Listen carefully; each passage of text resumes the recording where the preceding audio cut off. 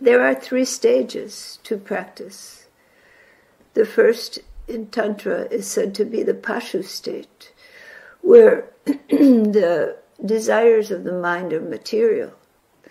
You desire to acquire something material for yourself, some better position, better concentration, better health, something that will improve you.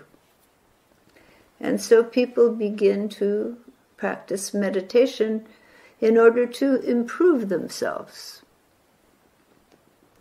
But as they go on, that is the first stage of meditation. Slowly they move into the second stage, the stage of vira.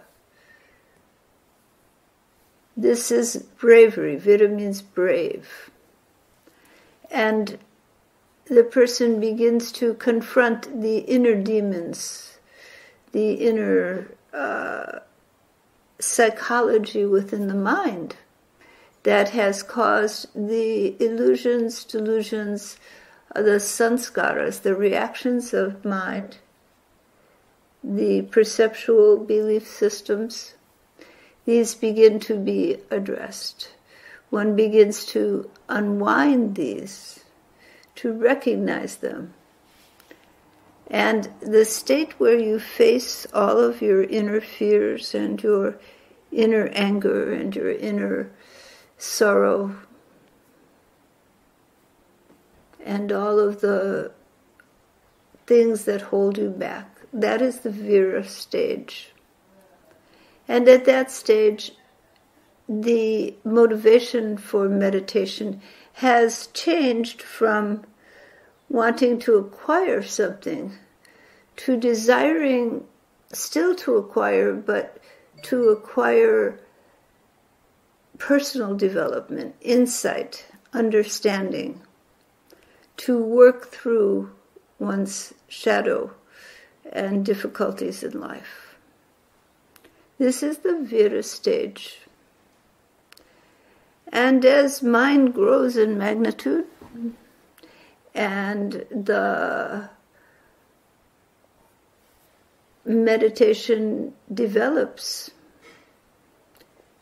the individual moves out of even this stage and they come to the divya stage, the diva, the stage of divine connection, where sattva guna, the subtle realm, dominates the mind.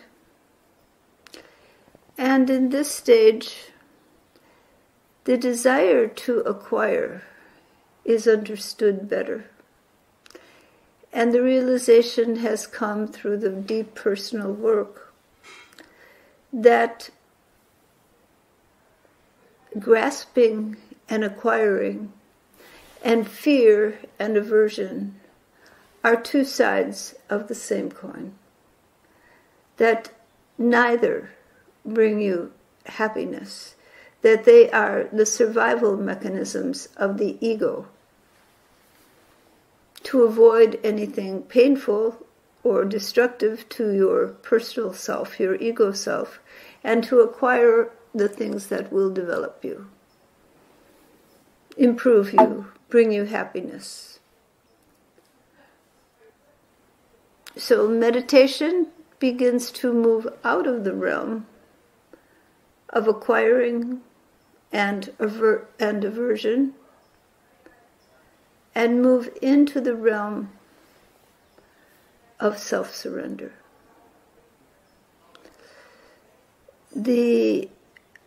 As mind grows in magnitude, the realization comes of the infinite divine presence which is all around, through you, around you.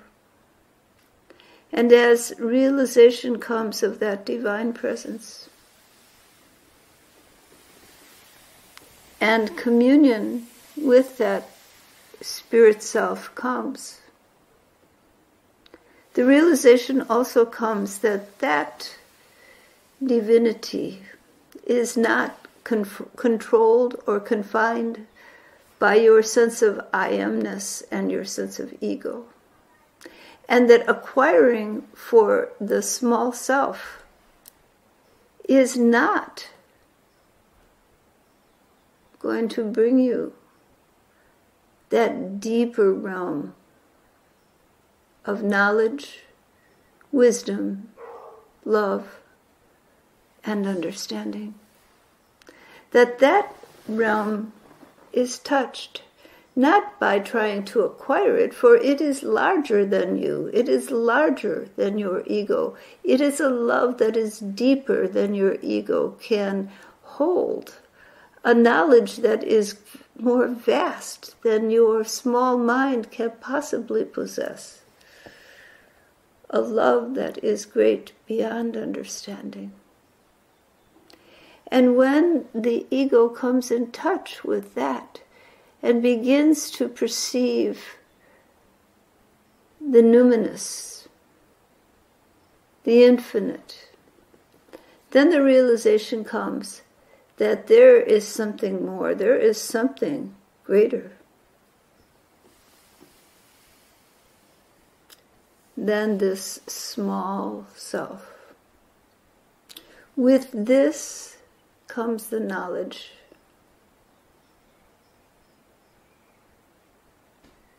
that you are part of an infinite, integrated whole of being. And a realization, when you have that deep connectedness to that collective unconscious, to that divine nature, that the small body, mind, ego, self does not contain the vast whole, but is contained within the vast whole.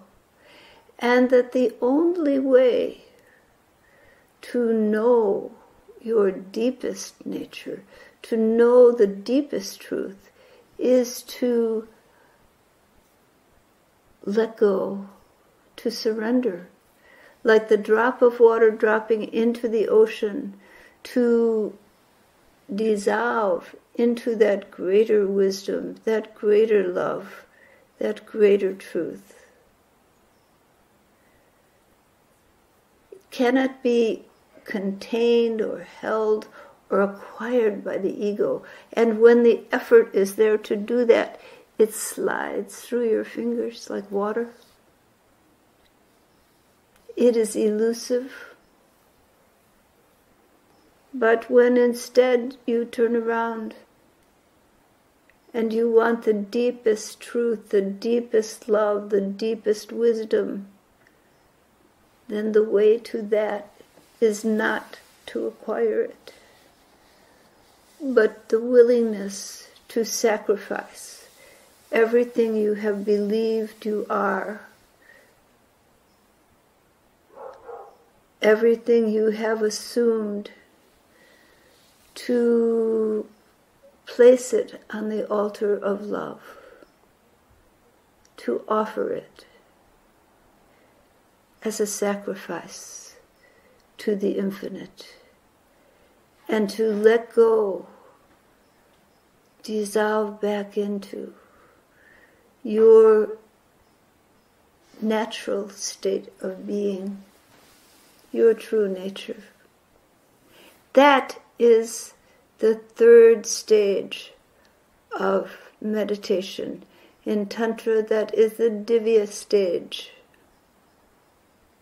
So the evolution of spiritual practice goes from the pasha stage, the acquisition for personal